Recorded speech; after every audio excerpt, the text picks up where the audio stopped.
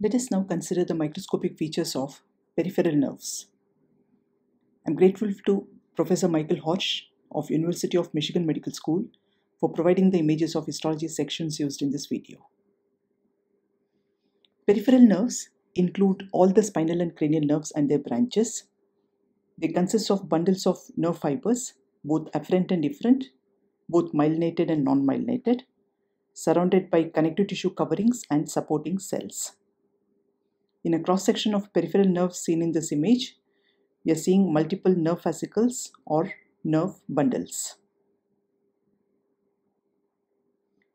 Epineurium covers the entire nerve. It also fills the space between the fascicles. It is made up of dense, irregular connective tissue. Perineurium covers individual nerve fascicles. It consists of specialized connective tissue made of alternating layers of flattened polygonal cells and collagen. These flattened polygonal cells form tight junctions with adjacent cells, contributing to the blood-nerve barrier. Endoneurium is the intrafascicular connective tissue which covers individual nerve fibers and endoneurial vessels. It cannot be seen distinctly in the routine histology sections. Here we are seeing cross-section of a nerve fascicle showing the surrounding covering layer, that is the perineurium, and cut sections of multiple nerve fibers or the Schwann cell axon units. The nerve fibers may vary in their function, conduction velocity, and diameter. The Schwann cell axon units within the fascicles are made of central axon surrounded by myelin space and covered by neurilemmal sheath. We can also see occasional Schwann cell nuclei.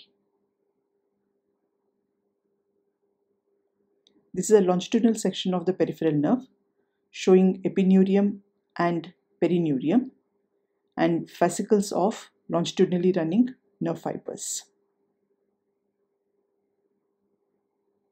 Longitudinal section of a peripheral nerve fascicle in a magnified view is showing multiple longitudinally running nerve fibers and nuclei of Schwann cells.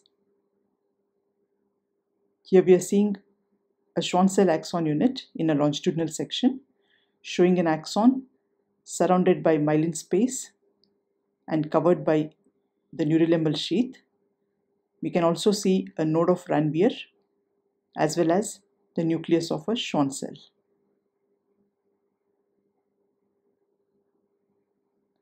Optic nerve, or the second cranial nerve, differs in its structure from other peripheral nerves. It's made up of more than 1 million myelinated nerve fibers, which are the axons of ganglion cells of retina. Optic nerve is the link between diencephalon and its diverticulum, that is optic fascicle, and hence it is more apt to be considered as a tract rather than a peripheral nerve. Therefore, unlike the other peripheral nerves, optic nerve is covered by the same 3 layers of meninges as the central nervous system, that is, from outside inwards, the dura mater, arachnoid mater, and the pia mater. Although the classic arrangement of fascicles surrounded by sheath of perineurium is absent in the optic nerve, the pia sends in septa that divides the myelinated nerve fibers into multiple bundles. And the characteristic feature of the optic nerve is the presence of central artery of retina and central vein of retina at the center of the nerve.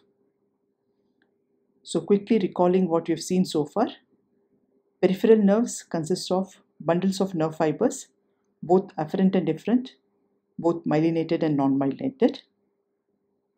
Individual Schwann cell axon units are made up of a central axon surrounded by myelin space and covered by neurilemma with occasional nucleus of Schwann cell. Each nerve fiber is covered by endoneurium. The fascicles are covered by perineurium and the entire nerve is covered by epineurium. Optic nerve differs from other peripheral nerves in being covered by the meninges and by the presence of central artery and vein of retina at its center. Thank you. Hope you enjoyed this video. You can also visit this site for similar histology videos.